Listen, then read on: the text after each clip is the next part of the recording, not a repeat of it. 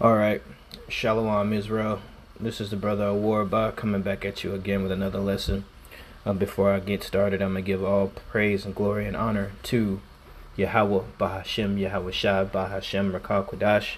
Double honors to the apostles and the elders of Great Millstone who rule well. Peace and salutations to the hopeful elect that's out there laboring, co-laboring in this truth, helping to erect the house of David and help breathe life into these dry valley of bones. All right. Salaki, I'm a little under the weather, a little bit. So just bear with me. Shalom to you sincere Akwathium that are out there that have subscribed to my channel as well. And peace and blessings to you too. All right. So what I'm going to talk about today is, like I said, I was kind of under the weather, getting better, all through the spirit. So I had some people, of course, reach out to me, to check on me and see how I was doing and whatnot. And of course, some of them were people from a church group back in my home. Family members sent me out some things. Of course, when they called me, they, of course, do what Christians like to do and go into Christian fables.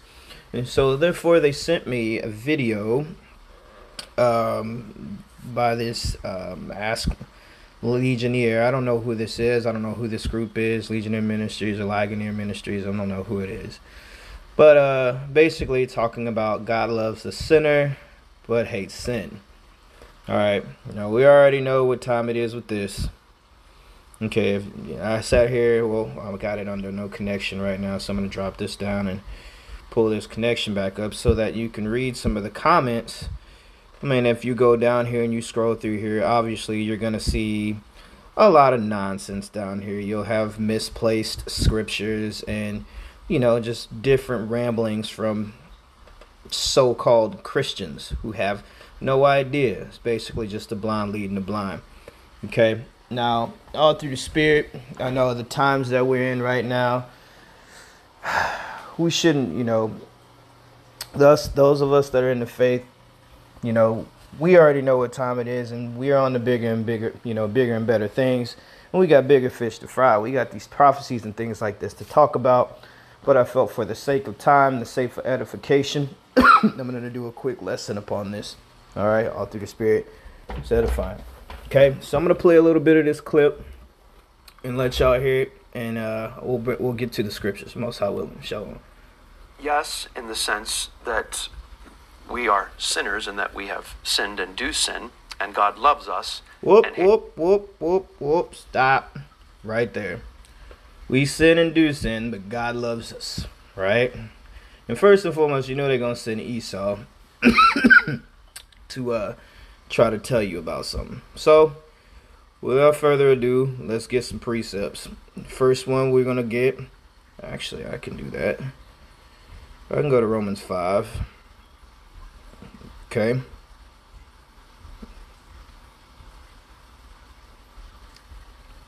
All right.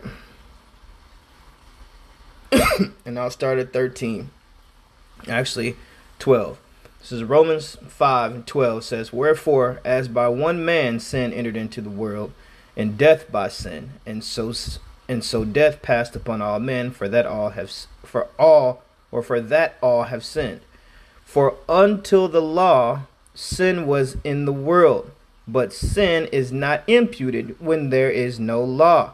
So, what is that basically saying? Without the law, you can't sin. Okay?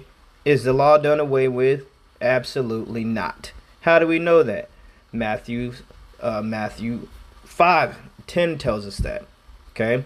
But for the sake of time, let's just go and get to it. We're going to go to the New Testament for you Christians. 1 John 3.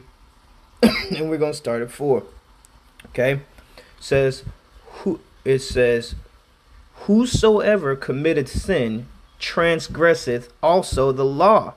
For sin is transgression of the law. Okay, so now that we have that established, we're gonna keep reading down to 6. Okay, and it says, "And you know that ye know that he was manifested to take away our sins, and in him is no sin." Talking about Yahushua. Okay, "Whosoever abideth in him sinneth not." Okay, "Whosoever abideth in him sinneth not. Whosoever sinneth has not seen him, neither known him." Okay, so this guys over here are clearly going off. And hates our sin. But the way, is it Caleb?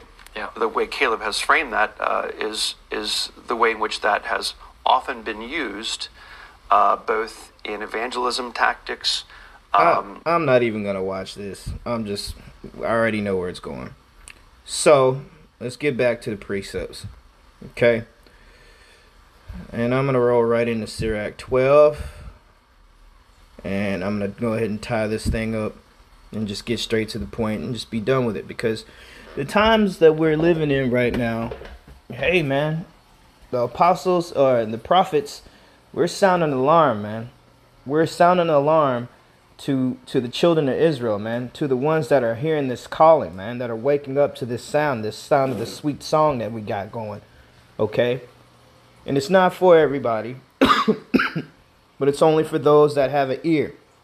Okay, we got the chip coming out. We got all different types of prophecies that are unfolding in front of our very eyes. We don't have time for this, man. Okay, so I'm going to get to it. This is the book of Sirach, Ecclesiastes, chapter 12. We're going to start at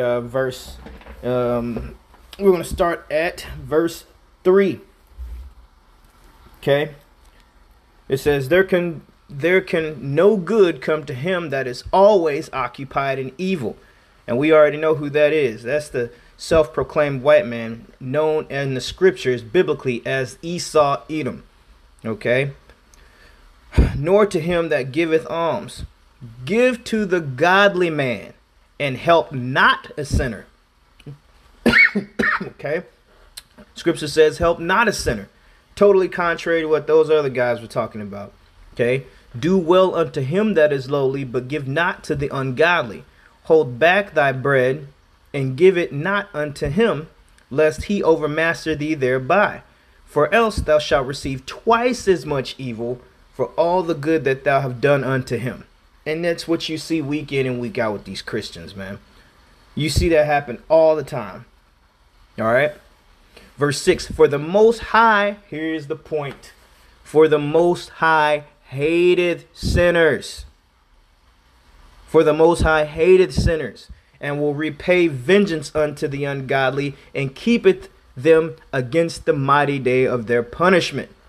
Okay, so the Lord has a special place, man, set aside for the sinner. And no, it's not hell, even though all hell is just the grave, which everybody's going to go to, with the exception of a few, because the Lord said that some of them shall not taste death. All right, and those are going to be people that are fighting for that incorruptible crown, man, that are going to get changed and beamed up, man. All right. Verse 7, "Give unto the good, and help not the sinner." Plain, man. It reiterates back up there in verse 4. It just tells you, don't deal with the wicked. Okay? You know, the Lord is, of course, we slip, we fall. But that's talking about people that have known the Most High. You know, that have the true knowledge, wisdom, and understanding, that have repented, man, that have changed their ways. Of course, nobody's perfect on the planet. All right? But we understand those who know the faith. This is what, repentance is for that. Okay? It's not for people that have no idea, or that have come out of the knowledge and that know, man, and that decide to still mess up, man. Okay? Even people like that. If you know better, guess what's going to happen? Even more bad things are going to happen to you because you know better, just like it is with a child, man. Okay? When a parent whoops a child, they get it 10 times or twice as bad if they already know. Okay? So, and with this, man, the point's been made. I hope this lesson was edifying. And I'm going to get out of here. I'm going to give all praise, glory to Yahweh, Ba'ashem, Yahweh Shai, Ba'ashem, Rakakwadash. Double honors to the apostles and elders of Great Real Stone who rule well. Peace and salutations to the hopeful elect. Shalom.